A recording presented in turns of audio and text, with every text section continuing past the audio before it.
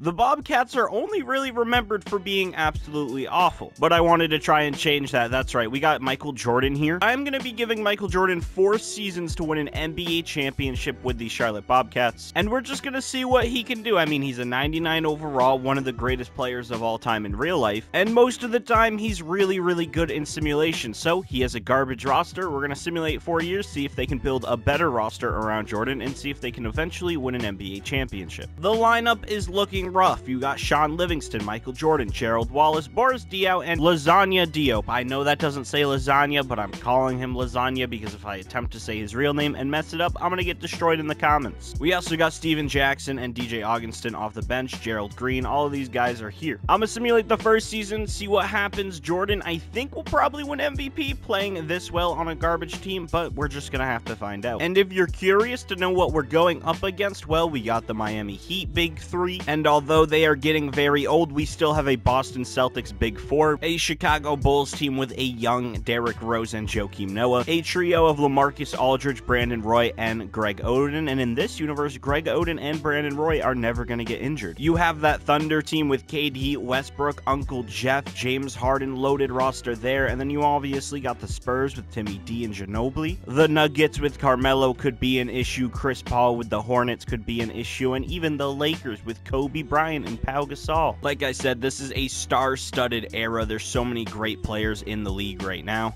and Michael Jordan has to prove he's better. He has to lead this bum expansion team all the way to the NBA Finals. Jordan may be in the league now, but so is LeBron James. 36-point triple-double to win MVP. Curry is obviously going to be your Rookie of the Year. 26 points, 10 assists. Monster season for him. Steven Jackson wins 6th Man of the Year, averaging 12 points, 4 rebounds, 4 assists. Look at that, Jordan. You're not completely alone. You got the 6th Man of the Year. Dwight Howard, he's Defensive Player of the Year. Oh my god, the Heat are unstoppable. They're 72 and 10. I don't think Jordan's beating that. What did Jordan do? Oh my god. I've never seen numbers like this, even by Luka. Wow, 43 points, 9 rebounds, 7 assists, 3 steals, and a block for Michael Jordan. I'm not surprised given nobody else on his team can really score, but still, he should have won MVP with these numbers. With Michael Jordan on the team, the Bobcats actually made it to the NBA playoffs, which is crazy. We're going up against that scary Celtics team. To be fair, the Big Three is kind of old, and Rondo is just now starting his prime, and Shaq is, well, Shaq's eating trash cans full of popcorn on the bench, let's be honest. That or he's arguing with Nate Robinson every chance he gets. Are we gonna win this? Please don't let us lose. We're down 3-2. Come on, Michael. I know you're better than this. I know you can beat Boston. I believe in you. I don't think Jordan cares what I think whatsoever at all, but hey, he dominated the Celtics in this game by 50? Looking at the box score, I don't know what's more insane, the fact that Michael Jordan played every minute and had 53 points, or the fact that Boris Diaw just had 17 assists. We got game 7 here, and Jordan is barely pulling away here, up by 8. They end up winning by 6, putting up a 34-point triple-double. Now Jordan's in the second round, and that's where his story is most likely going to end, because there is no way in hell Michael Jordan is carrying Gerald Wallace to the finals going up against the Miami Heat.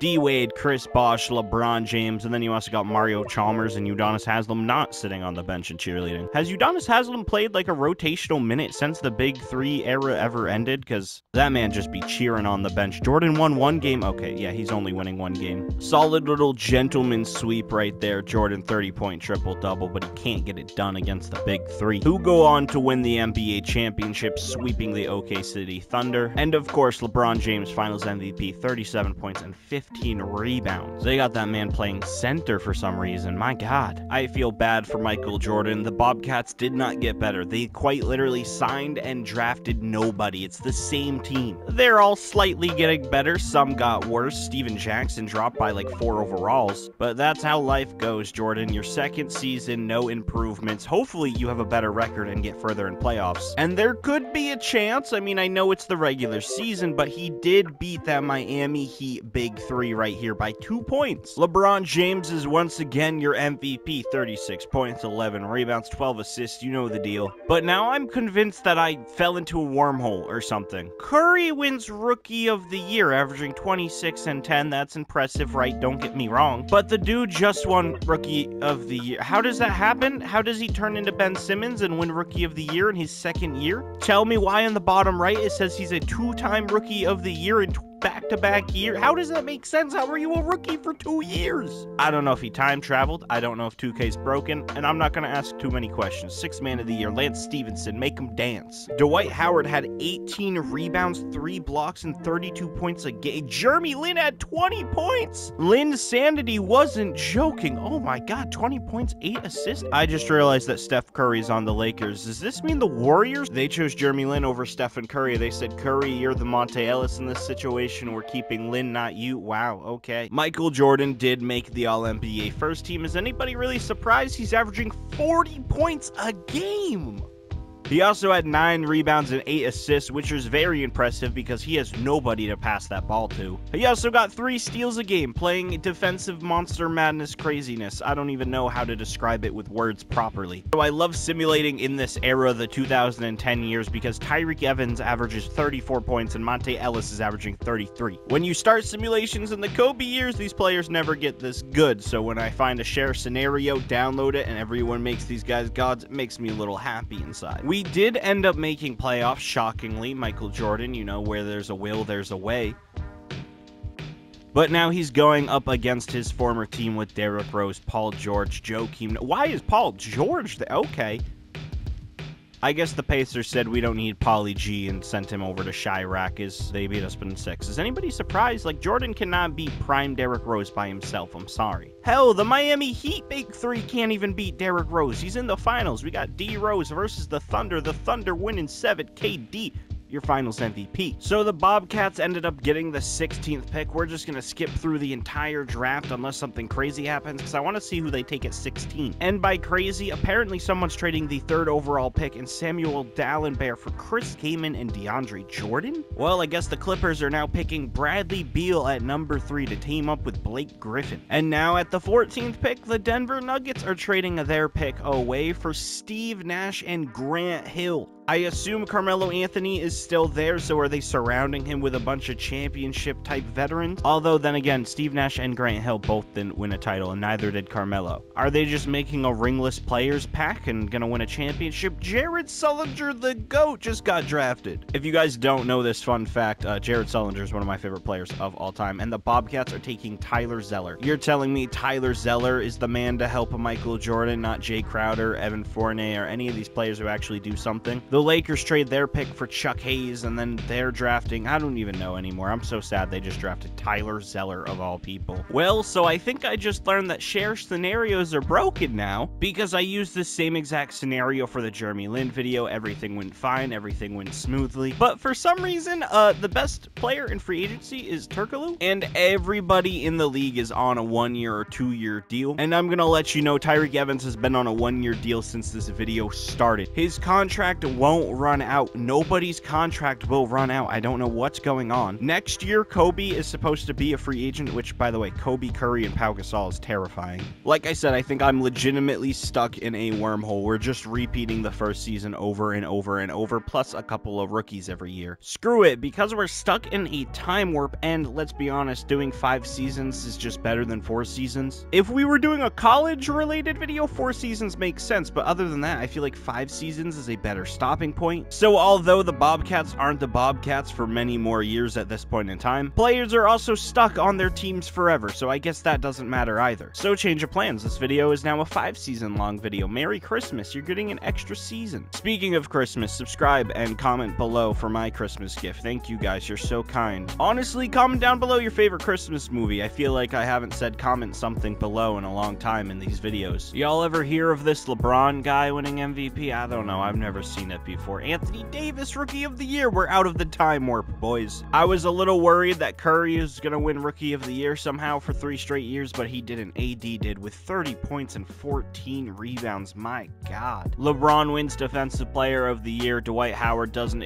Why is Avery Bradley? All right, then. The big 3 is practically gone, or they're just old, or something's happened, because Avery Bradley is now averaging 25 points for the Boston Celtics. Do I know why Avery Bradley is an NBA All-Star Superstar / GOAT at this point? No, I don't. I genuinely am confused as well. Michael Jordan makes the All-NBA first team, averaging 41 points, 9 rebounds, 8 assists, and 3 steals. Oh, he also added a block in case you didn't think he was good enough at basketball. What's crazy about this simulation is you got Michael Jordan, LeBron James, Tim Duncan, and Dwight Howard here, and then you also got Tyreke Evans, who is apparently as good as LeBron and Michael Jordan now. First round, Michael Jordan and the Goons versus the Miami Heat. Honestly, I should just say see you guys next season, because we are not holy shit, what just happened? What just happened? Michael Jordan, what did you do? Wait, how? Game 1, we win. Jordan drops 29. Game 2, Sean Livingston carries. Game 3, Michael Jordan drops 48. I'm not surprised. Crazy numbers. Then he has a 46-point triple-double. And then in Game 5, he has 35 and 12 with 5 steals. All right, Jordan, you did it. He's going up against the Bulls, who honestly might be an even better team, and if we lose, I'm not complaining. With this garbage roster, Jordan just tossed off the Miami Heat Big 3 in the first round as an 8th seed. Nothing is better than that. Sure, an NBA championship would be really cool as he gets bounced in the semifinals. We're about to get Kevin Love versus Derrick Rose in the finals, by the way, which is crazy. I still can't believe that Jordan just won as an 8th seed against the Miami Heat, man. He got bounced in the second round, so it doesn't really matter because he didn't win an NBA championship, but his former team just did. But I'm telling you right now, if Jordan would have won a championship with this team as an 8th seed, it might have been the most impressive thing I'll ever see in 2K. Yep,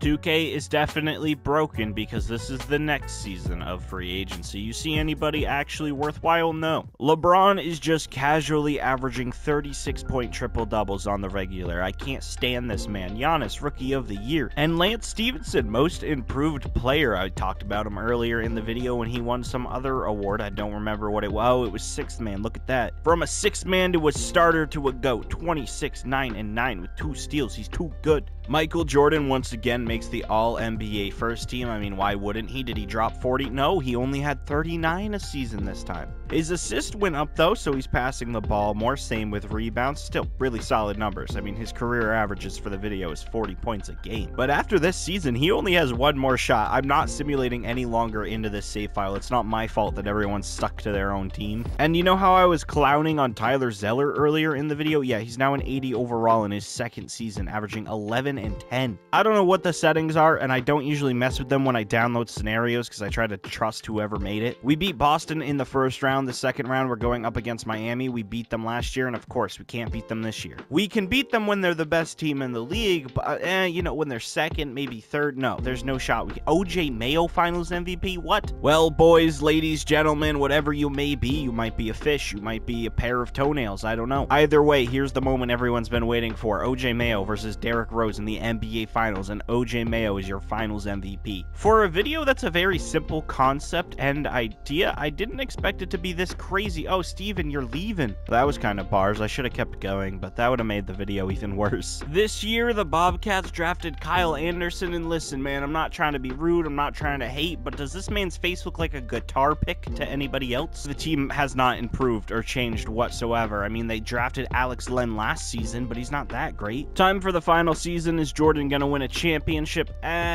Probably not, but hey, listen, it'll be fun to see him average 40 again. In a world where LeBron James averages 36 points and a triple-double every single season, it's the same world where our 6th man is Isaiah Thomas, only averaging 9 points a game. Oh, and our most improved is Ish Smith with 7 and 7. Literally, that's it. He went from 2 and 2 to 7 and 7, and they gave him most improved. Now, although Jordan didn't average 40 this season, he averaged enough points to keep his career averages at 40 points a game, which is crazy. Either way, he averaged 38 points, 9 rebounds, 9 assists, 3 steals, and a block. Really great season for Jordan. Would you look at that? The 2-time Rookie of the Year is here on the All-NBA first team, averaging 38 and 12. My God. JJ Hickson and Ricky Rubio are now on the same level of play as Derrick Rose, Kawhi Leonard, Kevin Durant. Sit with that information as you want. Ricky Rubio's a 93 overall, averaging 28 and 15 with 3 steals in this universe. This video is insane. Like, this is none of my doing. It's not insane because I made it insane. It's insane insane because 2K's on that crack. We won in 7, just barely. Game 7 would have been an insane game to watch if this was real life. Kawhi had 40, Jordan had a 47-point triple-double. Tyler Zeller's getting busy on the boards and the scoring end. I mean, 20 points in this game. He's averaging 13 and 10 in the playoffs. Listen, he's not as bad as I thought he was going to be. Can we beat Chicago? Probably not. Yeah, nope. Chicago has built a dynasty. We just got swept. Who do they have? Paul George and Derrick Rose. Paul George. You got Lou Will putting up 36 points a game. Yeah, there's no way we're beating a team that combines for 103 points between their 3 players. That's right. Correct. I don't know how that works, but it does. Chicago is overpowered. They're probably going to win a title, and they don't, actually. They don't even move on to the next round. It goes to Kevin Love and the T-Wolves. Shout out Ricky Rubio and Michael Beasley and Festus Ezeli. He got a championship before we did. And it's safe to say this experiment was a fail, but the video was too wacky and crazy to scrap, so you're getting the video, and I hope you guys enjoyed the video either way. 5 NBA seasons, Michael Jordan over the course of this time averaged 40 points, 9 rebounds, 8 assists, 3 steals, and a block over the course of his career. He had 41 triple-doubles throughout his career, the 5 seasons, I guess you could say. And we can also look at his career highs, which he dropped 71 in a game. But then again, apparently Curry dropped 72 during this season. So you know what, Jordan, you're washed. You're not as good as Curry. This man attempted 17 threes. I mean, the fact that he made 10 threes in a single game as well is pretty impressive. 19 rebounds for Jordan, 18 assists, 10 steals, 6 blocks. And at one point, this man played 56 minutes in an NBA game. That's unreal. That's gonna do it for the video. Subscribe, like up, YouTuber stuff. Peace out.